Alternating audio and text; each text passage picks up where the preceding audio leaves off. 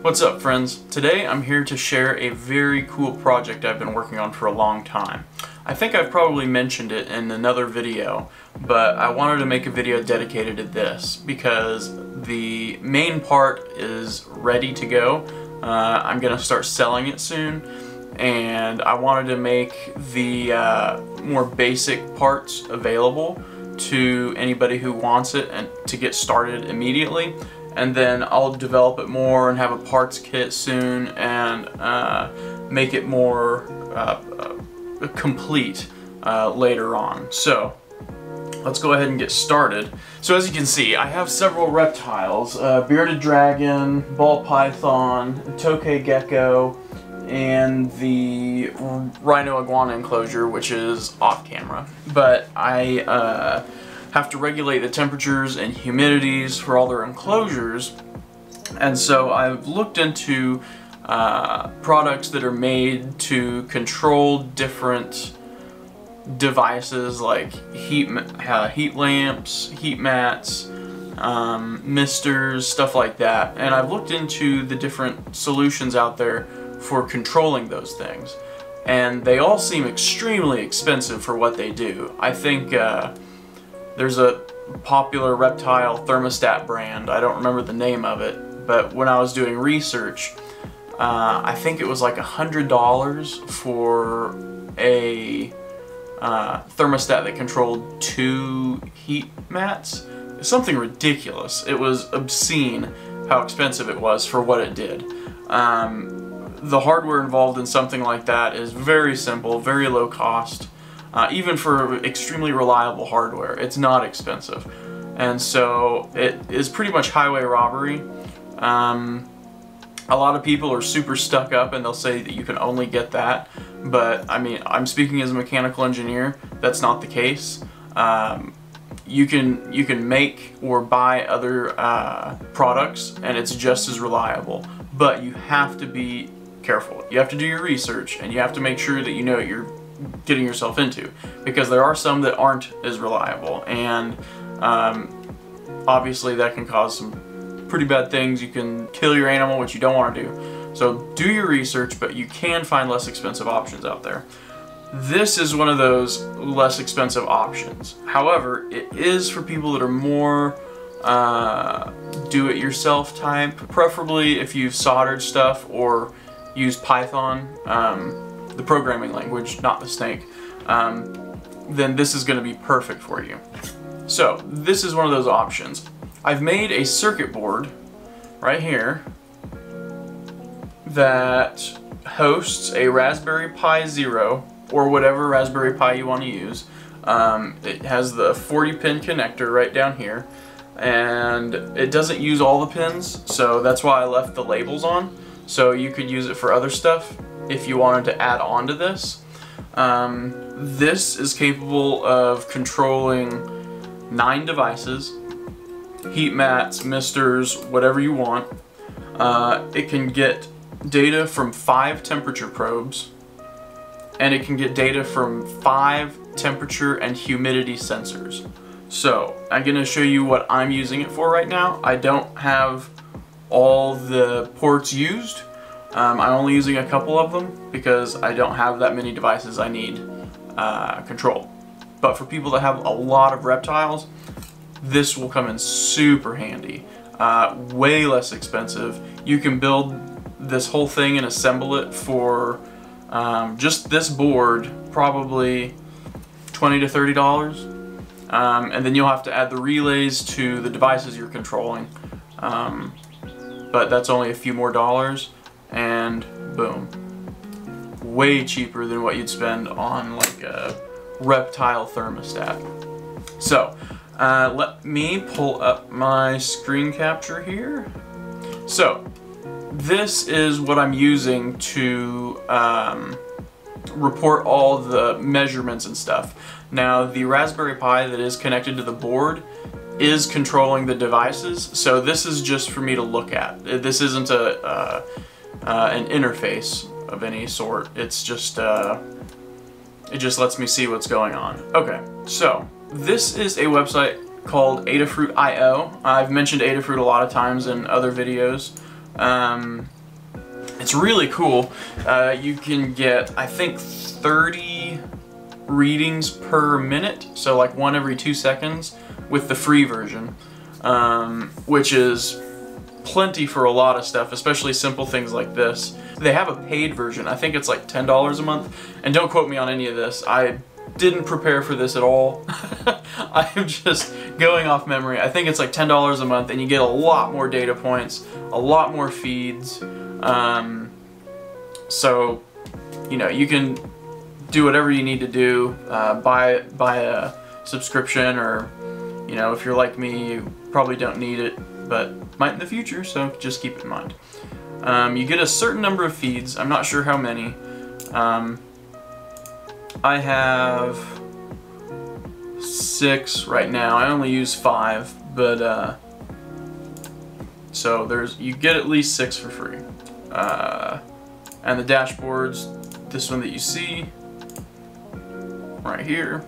And so these are the readings for my reptile enclosure that is going through this board, and the Raspberry Pi is reporting these readings to Adafruit.io, and I'll show you how it's doing that here in a minute.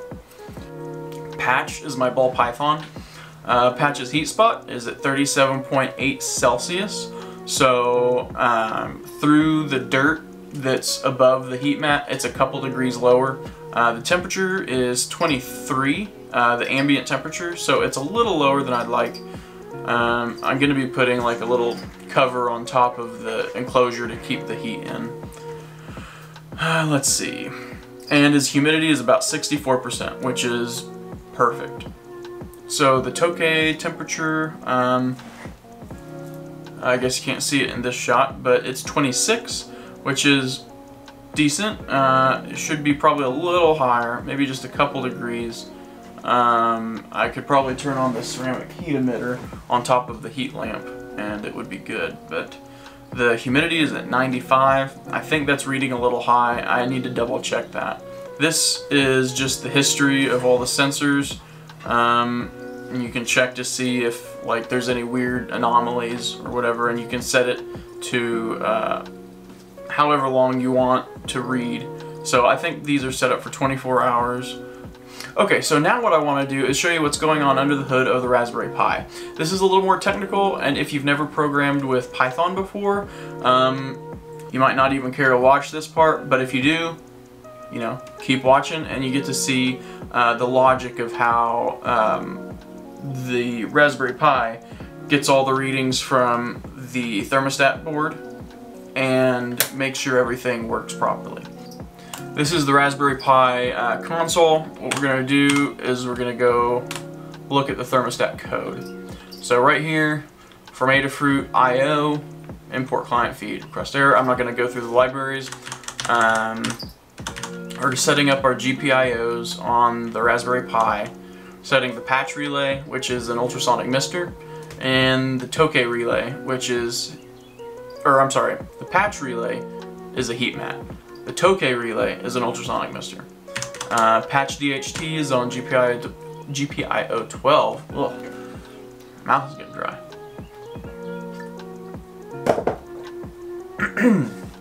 Patch DHT is on GPIO 12.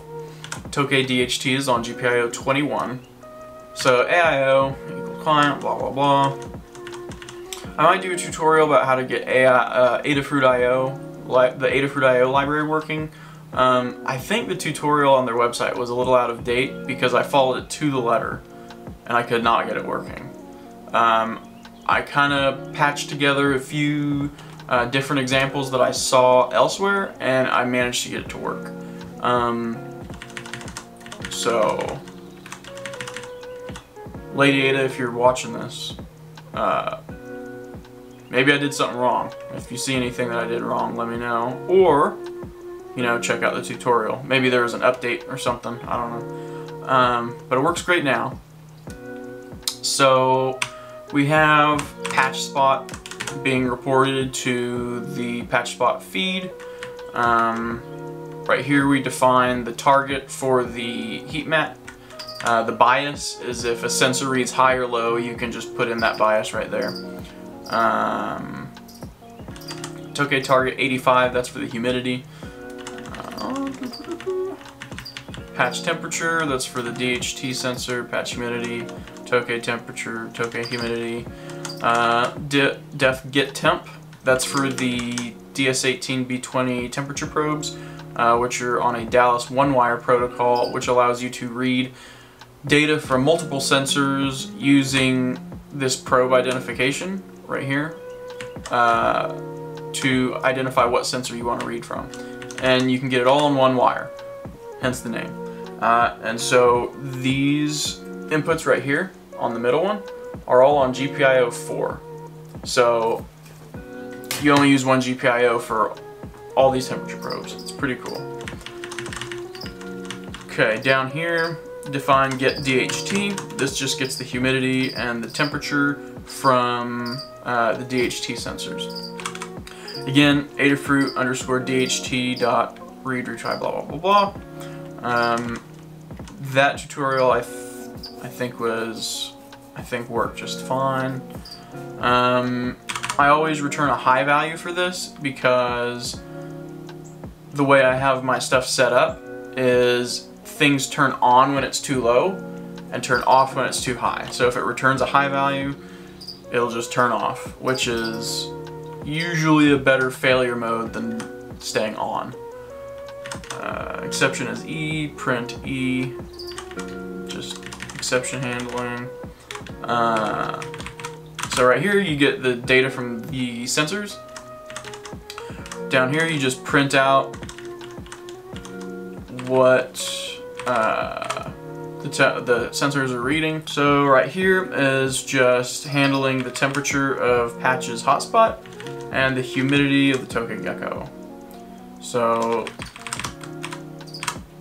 if it's under the target, turn on. If it's over the target, turn off. Just keeps it in a nice smooth little wave within a couple degrees. Tokay humidity. If humidity is under the Tokay target, turn on.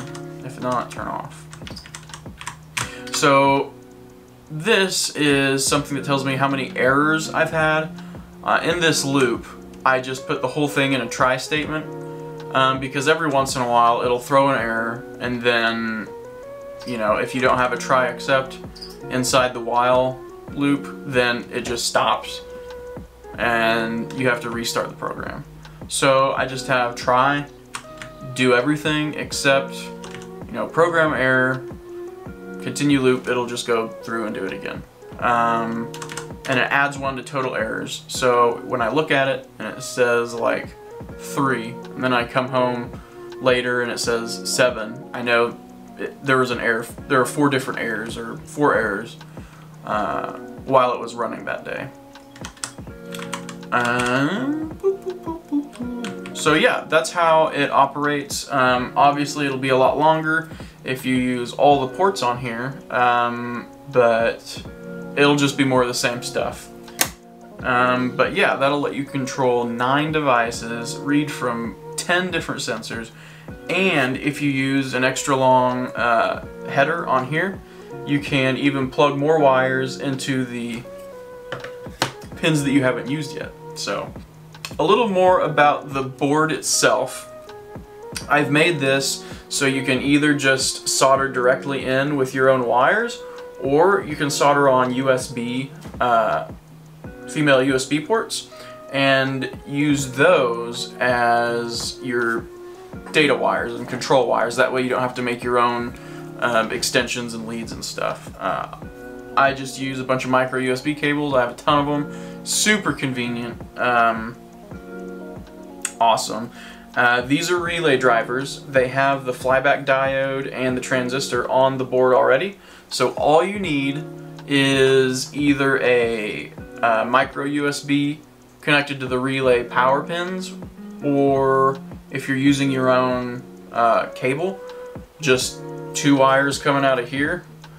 These are also wired into, these right here are also wired into these USBs. So these are just if you don't want to use the USBs. Same with these headers right here.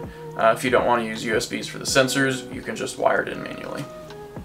So yeah, all you have to do is stick a relay on the device that you want to control, wire it in series with the neutral wire, and put it on a normally open, or at least how I have mine programmed. And put it on the normally open, and all you have to do is provide power. You don't have to have a whole breakout on the device side because all the hardware is on the board. So pretty convenient. You're not dealing with any high mains voltage on the circuit board. You only have to deal with that on the device side. That's the introduction to this relay board. I'm getting ready to sell these on my website, so you can buy them. If you're pretty handy yourself, you can go ahead and start building your own. I'm going to put together a parts list for all the other parts that you need to complete the board, and that way you can get ready, build your own, and wire up your reptile enclosures. And you don't have to spend $400 if you have 3 enclosures to take care of. But yeah, I will do another video about soldering together the device side relays and this board. Probably I'll just do an assembly video, but this was just to show how it works. I hope you guys enjoyed it. I hope that it was informative, and I hope that you can see a use for this. You don't even have to use it for reptile enclosures. You can use it to, grow plants. You can use it for like your greenhouse or something. You can use it for really anything that you have Dallas 1-wire sensors and then a 3.3 volt sensor. So anyway, be sure to be kind to someone today, and I'll see you guys next time.